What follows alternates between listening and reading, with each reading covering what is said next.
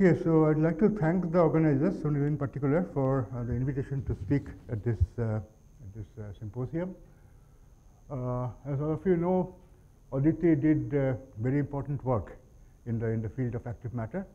So I thought it would be appropriate for me to talk about some work that we have been doing in that area in the last few years. In particular, today I want to talk about, as it says here, persistent active matter.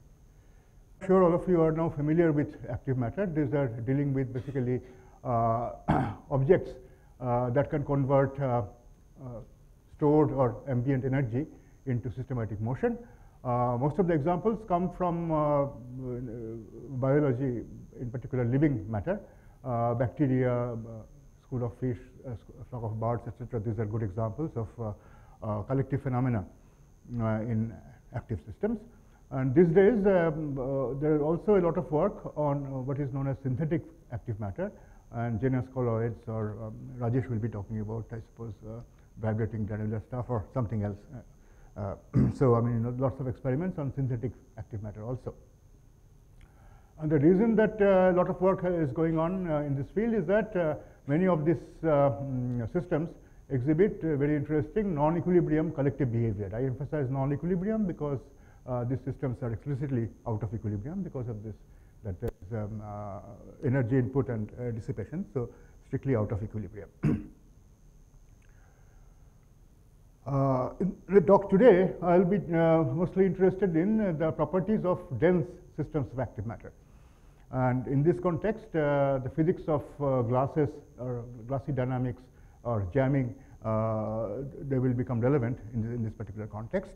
In particular, today I'll be talking about athermal active matter, where thermal fluctuations are not there. So there, the sort of paradigmatic phenomenon that people discuss in the context of dense athermal matter is the phenomenon of jamming. And I just wanted to show one or two slides because later on we'll be talking about jamming in our active matter systems. So here, as I said, I mean, one is looking at systems where the thermal fluctuations do not play any important role. So, I mean, in a model sense, one can put the temperature to be equal to 0. And then one looks at basically how a collection of hard objects behave. It's a function of the density. So one starts at low density where let's say these particles can sort of move around in this box. But then as one goes to higher and higher densities by compressing this box, beyond a point the objects basically lose their ability to move around. And so one is going from some kind of a fluid-like state to a jammed state. And this is the phenomenon that we'll be talking about as a function of basically the density or the packing fraction. And here there's a diagram which says that as you go to in this direction where you're decreasing density, this is 1 over density, so decreasing density, then you have loose grains as you have shown here. But as one goes like that, increasing the density, then one has a jammed system. And we'd be interested in various properties of this jammed system as well as the process of going from here to there, the fluid-like state to the jammed state. And one of the reasons why one is interested in this is that this phenomenon of jamming and related stuff has been studied in great detail in the context of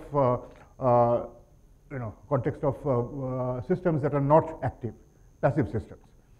And in particular, one finds very interesting behavior near the point where the system goes from this kind of fluid-like state to the jammed state, near the threshold. And one sees various kind of power law behavior, etc., etc. And I just give you some examples of those here. At the jamming threshold, one can show that the average number of neighbors that each of these objects, each of these particles has is 2 times the spatial dimension. So in 2 dimensions, at the jamming threshold, on the average, each particle will have 4 contacts, 4 neighbors. Now, as one goes away from the threshold, phi c is the threshold at which jamming occurs, and as one is going to values of phi which are slightly above, then this number of contacts basically has this power law dependence on this phi minus phi c, for example. In the jammed state, when one is very close to the jamming threshold, if I look at the distribution of the contact forces, then that itself exhibits a power law. So this sort of behavior, I mean, power laws are in some sense signatures of some phase transition or some kind of marginal stability and so on and so forth. So people have spent a lot of time trying to sort of understand this kind of behavior in passive jammed systems. One of the things that we'd be interested in is whether, if you look at a jamming of active particles, whether some of this phenomenology is changed or not. So that's the basic idea. The motivation for looking at this basically comes from, again, as usual, from experiments. These days there are a very large number of experiments on biological systems which are showing behavior similar to this transition between a fluid state and the jam state. And I've just given you some examples here. And as I said, there is also a lot of experiments on artificial active matter. There also people are interested in this behavior of going from a fluid-like state to a jam state as you change the density or some other parameter in the system. Want to show you just one or two examples of such experiments. So here one is looking at jamming during cellular motion, and if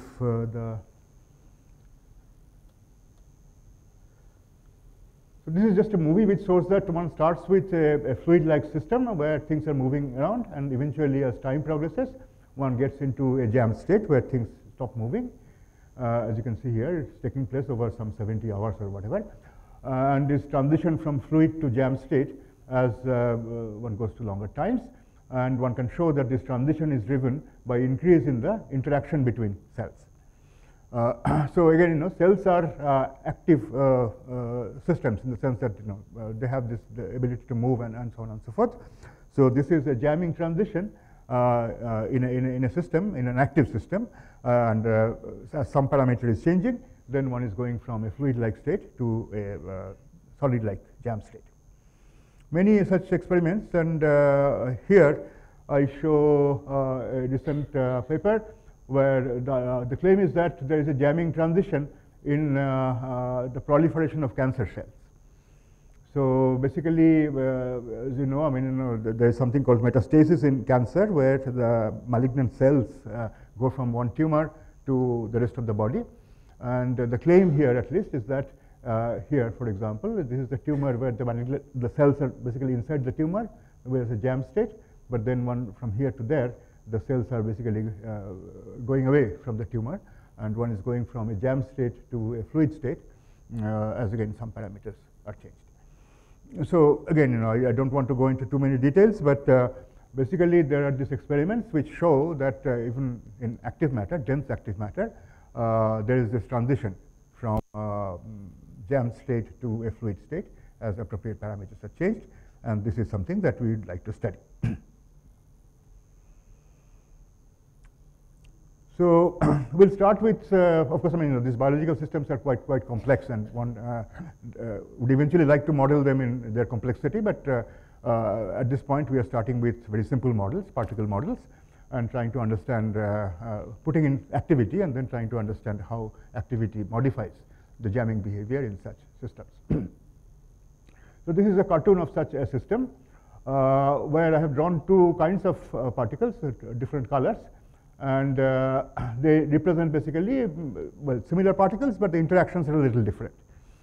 So why do we consider a mixture of two different kinds? It's because if you had a single kind of particles, and if the interactions are simple, then typically such systems, if you make them dense, they go into a crystalline state.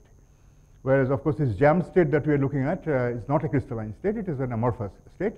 So to get amorphous state in the high density limit, typically, in a model sense, people consider these binary mixtures, where we have two different kinds of particles, and the interactions are AA, AB, and BB interactions are different. And if one chooses those interactions appropriately, then one system doesn't crystallize, and one basically ends up into a amorphous state. And this has been done, this kind of systems have been studied in great detail in non-active systems to study glass transition and things like that. So we'll be looking at similar models, and we'll modify these models by putting in active forces. And these arrows that I've shown here, this indicate active forces. And these forces will be characterized by two parameters. One is basically the strength of these forces, and the other is basically what is known as the persistence time. So this active force itself doesn't maintain its direction. It fluctuates in direction. So there is a characteristic time scale associated with those fluctuations, and that is called a persistence time. So if you have a long persistence time, that basically means that the force retains its direction over a long period of time. If the persistence time is very short, that basically means that it fluctuates quite quickly and forgets about its original direction quite quickly.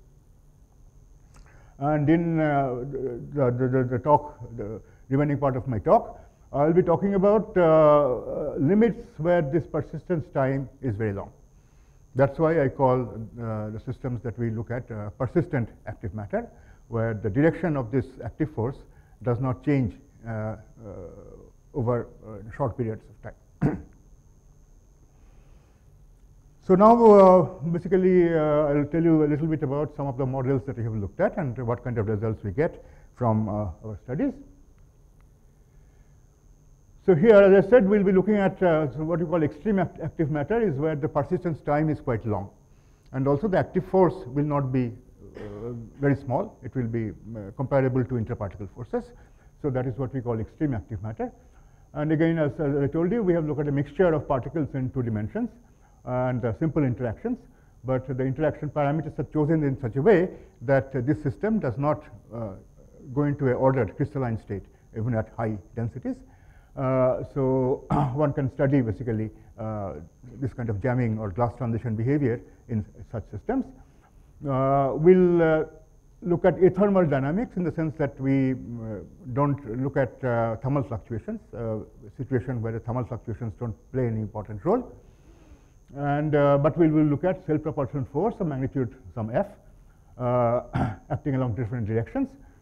So the equations that each particle obey, the equation of motion for each particle is something like this, where it's just basically writing Newton's equation, mass times acceleration. This is the total force. And particles are in a viscous medium, so there is a friction associated with that. That is the first term. Second term is the force arising from the interaction of these particles with all the other particles in the system. So that is the interaction. And then in addition to that, we have this active force, which acts in a direction which is given by this unit vector.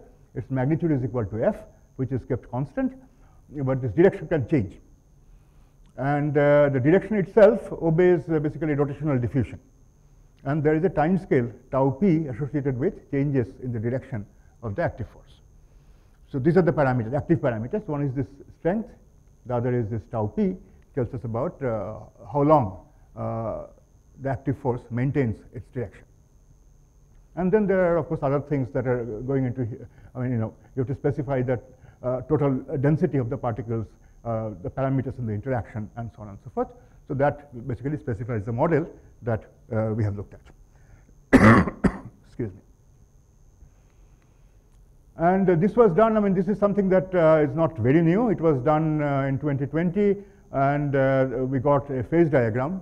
The phase diagram, one of the axis is this persistence time. The other axis is this strength of the active force. And one gets various phases in this phase diagram. High active force basically liquefies the system, fluidizes the system, so we get a liquid, whereas at low active force, we'll get into some kind of a glass or dynamical arrest. And then there are intermittent force phases and so on and so forth, which I don't have time to get into today. I've given talks on that in other contexts. But what I'm going to do today is basically concentrate on this end of this phase diagram, which is extremely persistent limit.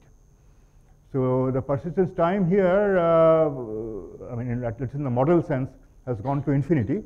And in that limit, what I do is I change my active force and try to find out what kind of different phases one gets and what kind of behavior one expects in that particular limit. So that limit is a little, I mean, one has to sort of think a little bit about what one is doing here. So when the persistence time has gone to infinity, it basically means that the active forces that are acting on the various particles, They are in different directions, but once a direction has been chosen, that direction does not change further in time. So in all these pictures that I had here, these were the directions of the active force. So we choose these directions once and for all. I mean, these directions are at random. Different particles have active forces in different directions. But for a particular particle, this direction, once it is chosen, it doesn't change further as a function of time. So that is the system that we are looking at. And certain number of particles in a given volume or given area, that's specified by the model. So just look at this part of the phase diagram. This is also studied in this paper, but not in great detail. So what we found here is that there, as we are changing the active force, a large value of the active force, the system is in a fluid state. Fluid due to activity. There is no thermal fluctuation. You have to remember that it's a thermal system, no thermal fluctuation, but just because of the activity that can fluidize the system if the active force is sufficiently large. But then as one is going down, there is some kind of a characteristic value of this active force such that below that value, system gets into some kind of a jammed state. So this is the jamming transition that I'll be interested in. That in the limit when the persistence time has become very large, as a function of the strength of the active force, one goes from a fluid state to a jammed state as one changes, as one goes to smaller and smaller values of this active force. So just some evidence that that is what is going on. So again, we are here. We are just looking at different values of this F. When F is large, then one is in a liquid state. And if I look at the kinetic energy, instantaneous kinetic energy as a function of time, then that, of course, fluctuates. This is what you would expect in a liquid, that your kinetic energy will fluctuate about some mean value. So we have a liquid state. Still smaller value of F, we are still in the liquid state. But if F becomes smaller than some characteristic value, which is indicated by this point here, then the kinetic energy essentially goes to 0. System has got stuck into a configuration where each particle basically has no net force. It's force balance configuration, taking into account the active force. And once the system gets into a state like that, of course, I mean, it doesn't, that's a sink. It doesn't change further as a function of time because no particle is moving. So as a function of F, one goes from this fluctuating liquid state to a stuck, jammed state as one decreases the value of F. There are other signatures of that. I mean, just one, this is the same thing as I just told you about. If I look at the average kinetic energy, it becomes 0 when F is less than this particular value, characteristic value, and then it increases. This is the liquid part, and this is the jammed part. So what we have done more recently is to look at this kind of a jamming transition in more detail. And in particular, we have looked at both the liquid state, and the reason that I want to say something about the liquid state is that this liquid turns out to be very different from a thermal liquid. And then we also talk about the jamming process as well as the properties of the jammed state.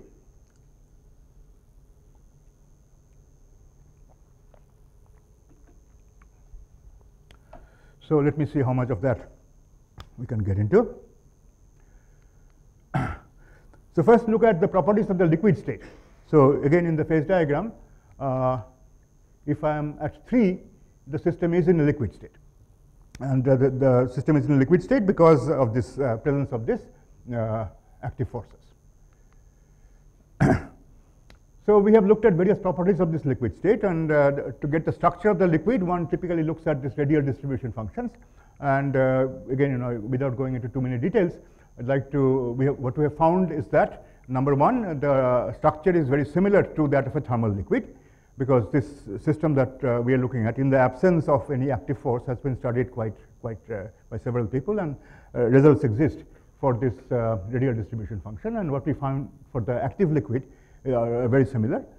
And also, there are different system sizes, and this structural property doesn't show any strong dependence on system size. Different systems basically show the same radial distribution function. But that is not true for other properties. And this is something that we found, we are very surprised to see this, that if I look at the kinetic energy per particle in this liquid state and look at its distribution, because system is fluctuating, so the kinetic energy per particle is not the same at every instant of time. Different times it will have different values, and one looks at the distribution of these values. Then this distribution, first of all, moves to this way, move to higher values of this kinetic energy as one goes to bigger systems. And also the width of the distribution does not narrow. It sort of remains more or less constant, or actually a little bit increases. So if you remember your equilibrium thermodynamics, this is not expected in a thermal liquid. If we look at the kinetic energy per particle, then that is given by, in 2 dimensions, kBt. And the distribution should get sharper and sharper as one goes to bigger and bigger systems, because fluctuations will be less. Relative fluctuations will be less as one goes to bigger and bigger systems. So here, the peak value is shifting, as well as the distribution width is also actually not becoming smaller as one goes to bigger and bigger systems. The same thing goes for the distribution of the potential energy. So the system size dependence persists for very large, till very large values of system size. And to understand what is going on, there's the structural properties that I showed last time in the last slide doesn't show any system size dependence, which is as strong as this. So one has to look for some different origin. It's not a structural origin, but and one thing that we found, which actually gives you a strong system size dependence, will lead to a strong system size dependence, is a correlation function, which is the velocity correlation function. So in this liquid state, one looks at the velocity of a particle and the velocity of some other particle and how they are correlated at the fixed time. And this correlation will depend on the distance between the 2 points. So it's the spatial correlation function of the velocity field in the liquid state. And you can see that this correlation function falls off very, very slowly as a function of distance. And not just that, that as one goes to bigger and bigger systems, this correlation function falls off more and more slowly. So if one defines a length scale associated with this decay of the correlation function, that length scale will continue to increase as one goes to bigger and bigger systems. And you know that if you have a length scale which is comparable to your system size, then one expects a strong system size dependence in some of the quantities. And we believe that the system size dependence that we see here is related to the presence of this correlation length, which is becoming bigger and bigger as one goes to bigger and bigger systems. So this liquid is very different from a thermal liquid in this sense, that the velocities are correlated over large length scales, and that one doesn't see in a thermal system. And although we have a liquid whose structure looks similar to that of a thermal liquid, the velocity correlations are very different from what you have in a thermal liquid. And one can look at how this correlation length depends on the system size, and it keeps on increasing as we increase the system size. So normally, if you're looking at critical phenomena and things like that, you would interpret this as saying that the correlation length actually is a diverging correlation length. And then, if a finite size system, of course, nothing is divergent, so the correlation length will be set by the system size. So basically, here the correlation length is proportional to square root of the number of particles, 2 dimensions. Square root of the number of particles is basically the system size. And so it just suggests that in this sort of persistent active liquid, there is a diverging correlation length associated with spatial correlations of the velocity field. So this is one thing that is very different from thermal liquids.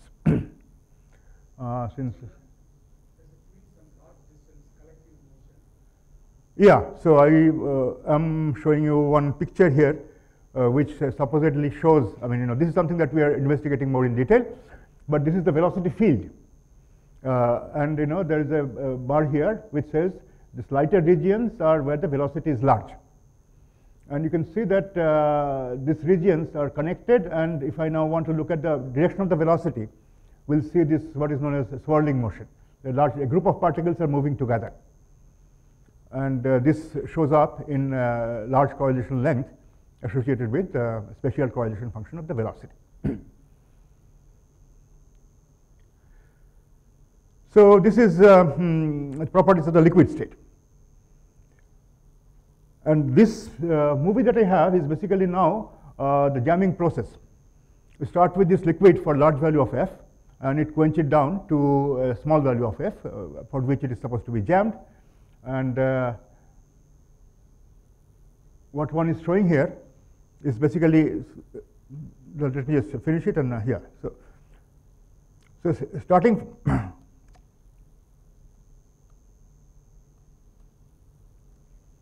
why is it not playing?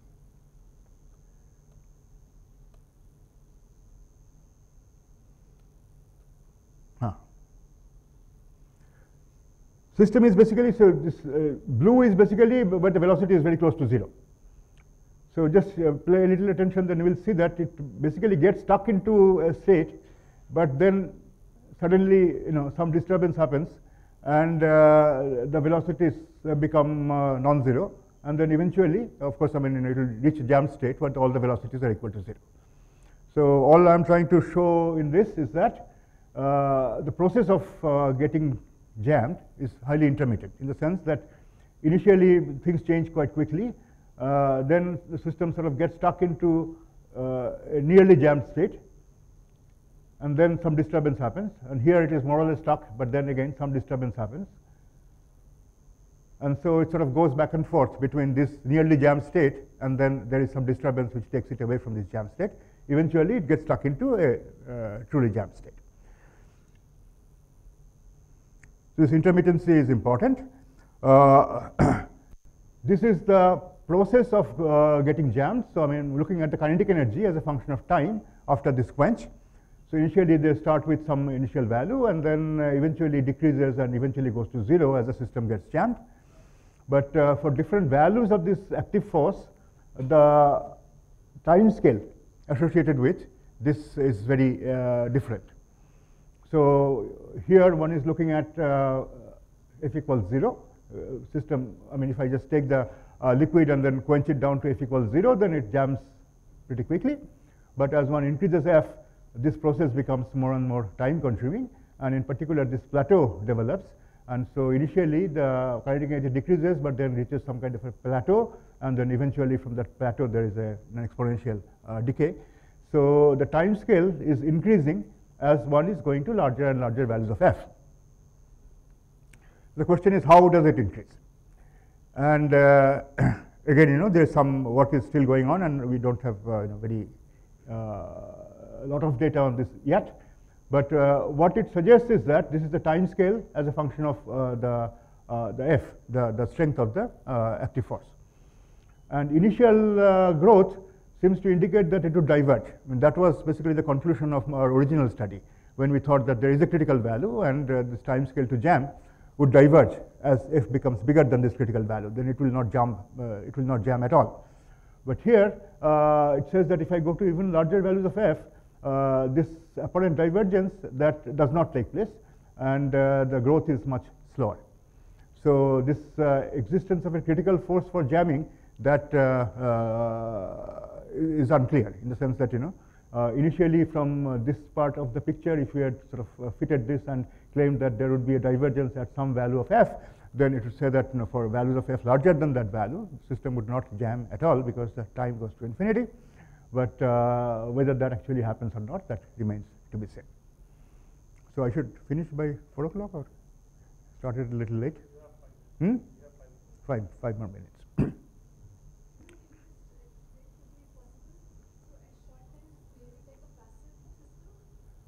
Passive is this. Yes. No. What I'm doing is I'm changing the active force. So different points here correspond to different values of the active force. How the time to jam. So this is basically this picture, the previous picture. Battery is running low.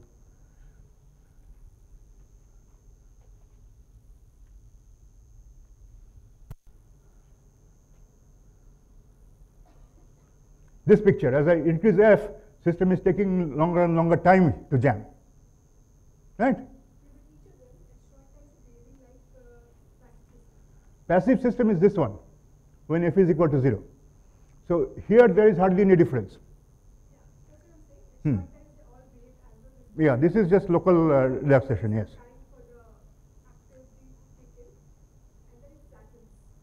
Yeah, so that is the next picture where looking at this time scale, and it increases quite rapidly initially.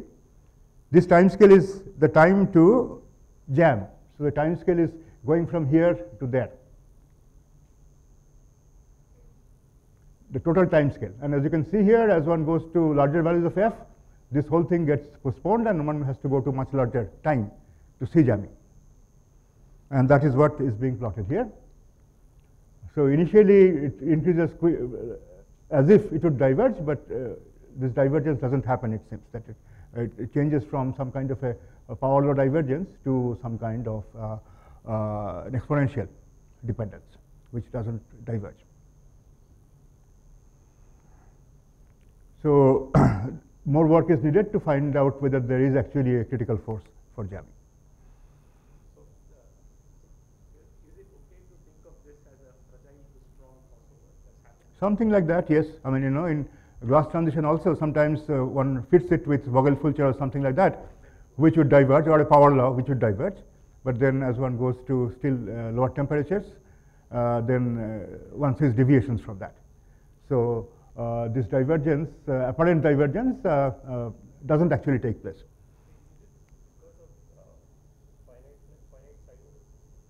So that is, of course, the obvious question.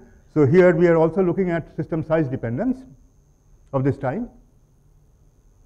So this is for a fixed system size as we are changing F.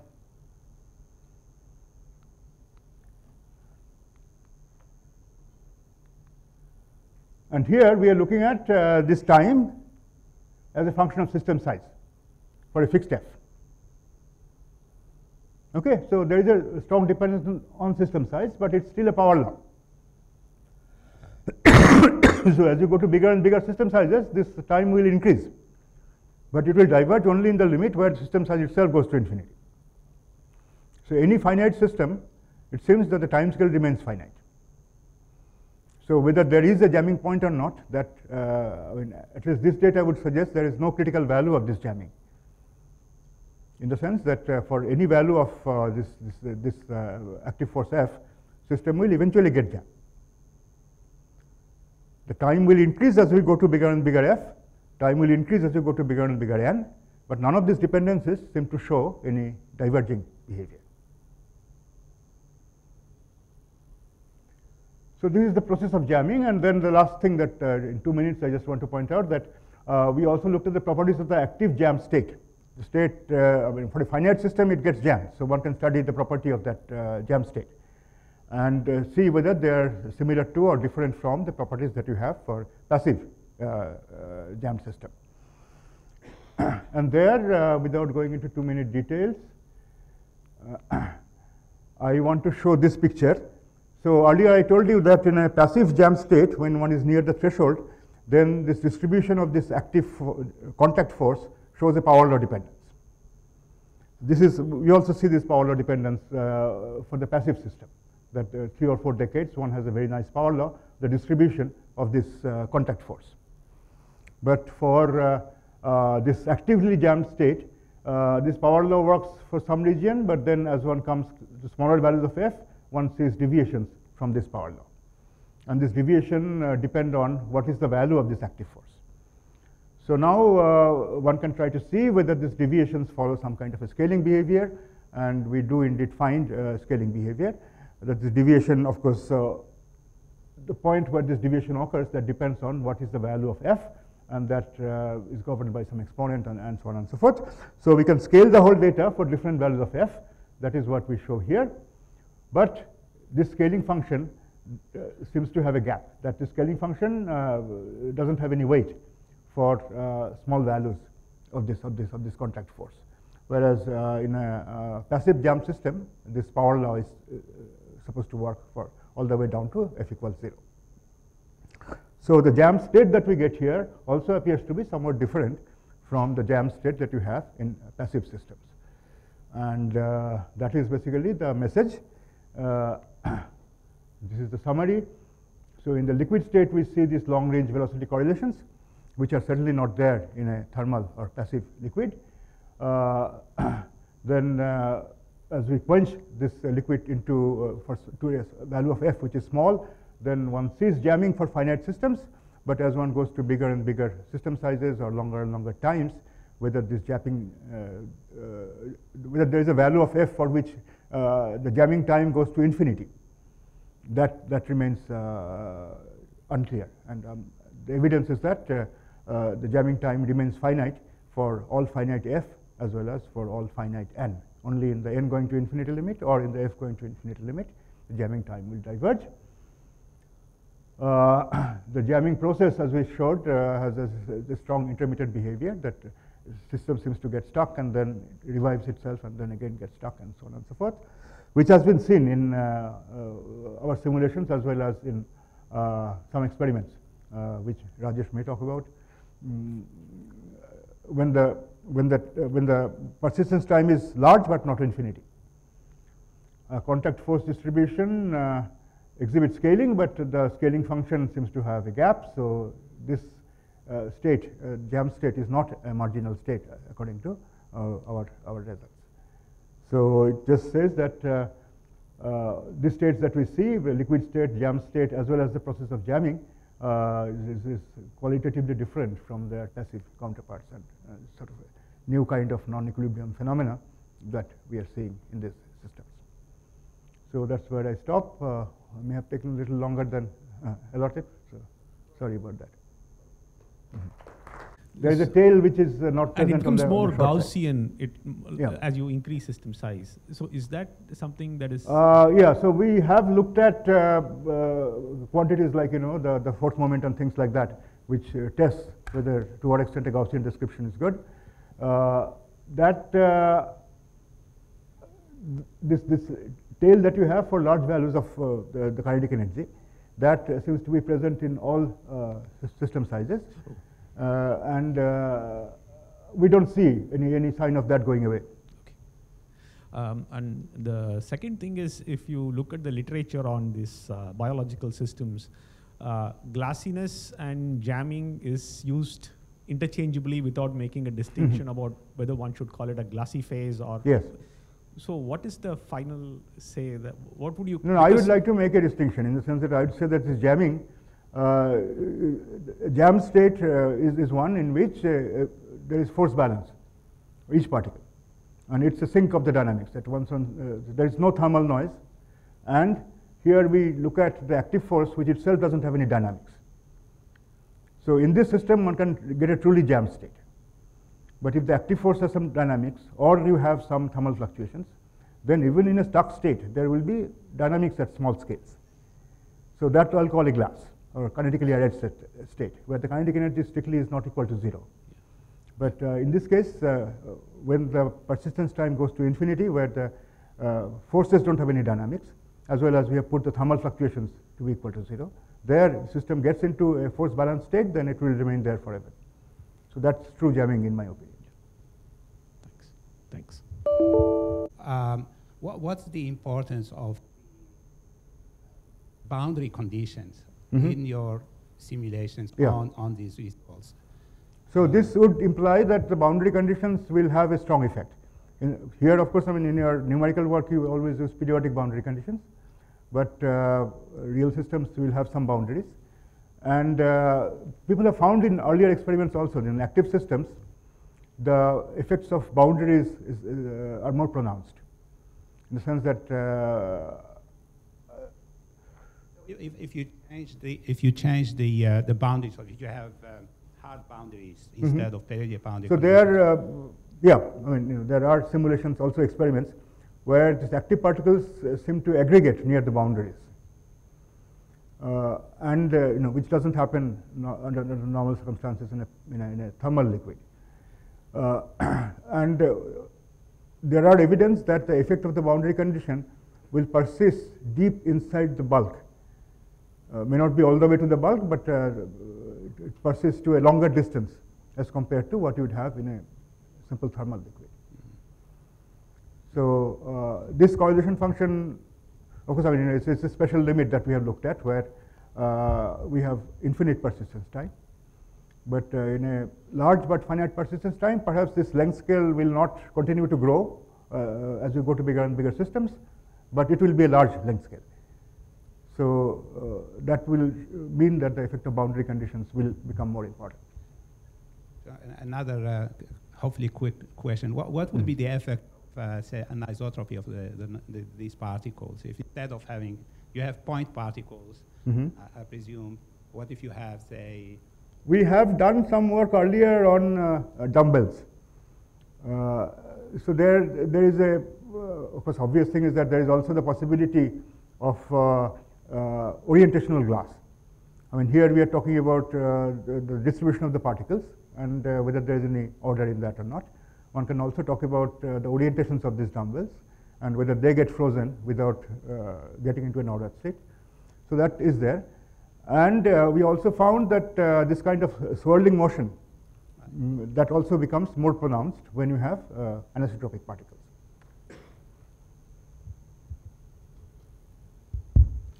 Yeah, thanks for a nice talk. What is the role, does the initial condition influence the outcome? For example, in this case, you had these vectors like randomly oriented. If you have lanes, one lane of particle like moving in one direction, the other lane of particle moving the other direction. So does yes, we have not looked at that. Okay. But one thing that we made sure is that these forces are up to 0. Okay. So I mean, when we choose the initial directions of the forces, we chose them in such a way that they are up to 0, so that there is no center of mass motion. Fine. But one can also have situations where that condition is correct, but there is some pattern in the directions of the forces. Yeah. That's an interesting possibility which we have not looked at. Okay.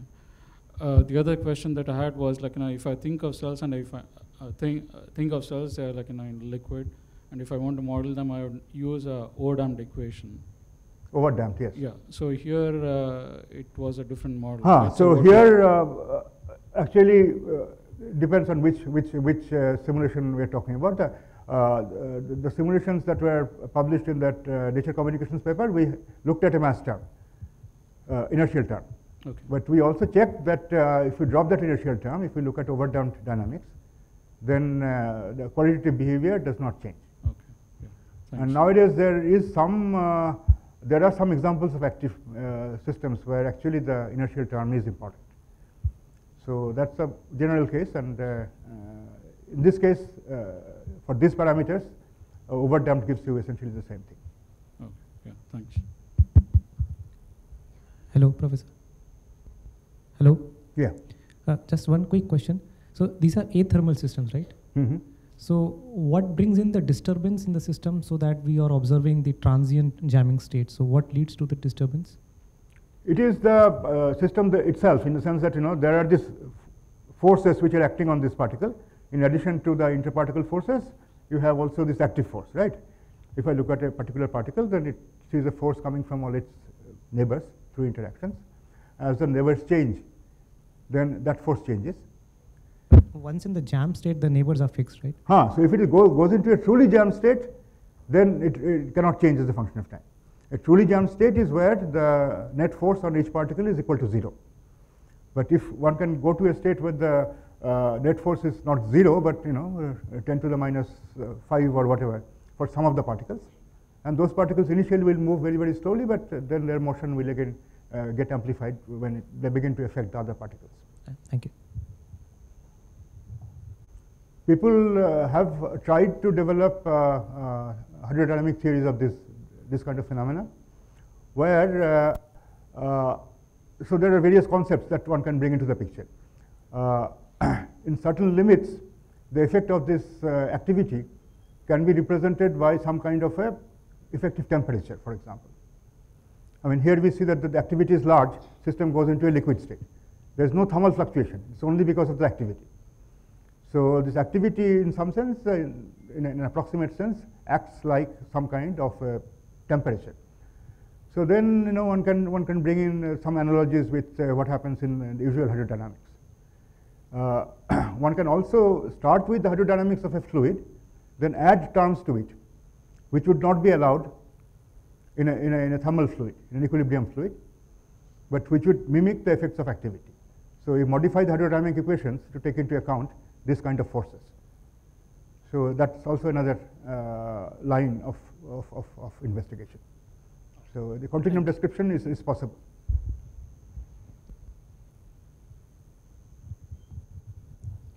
Any questions, especially from the students? So with regard to this jamming that happens, if you do the equivalent of a isoconfigurational ensemble, but you randomize the forces, orientations, but you keep the structure the same, would you get the same trajectory of evolution in the intermittent jamming and jamming? You start with the same. So I mean, what you're saying is that, let's say I start with the same liquid state. Same liquid state with same particle positions. Same particle positions, but the force vectors are all of a different orientation. So then the runs will be very, very different from each other. But the qualitative jamming, the Yeah, jamming, the intermittent character should persist. That will persist, but one thing that changes very drastically is the time to jam. For some choices of initial conditions and the initialization of the directions of the forces, system can jam quickly. Some other configuration, it may go on for a long time. So I mean, that's why a lot of averaging is necessary to get something which is smooth. So things do depend on the particular realization of the active forces.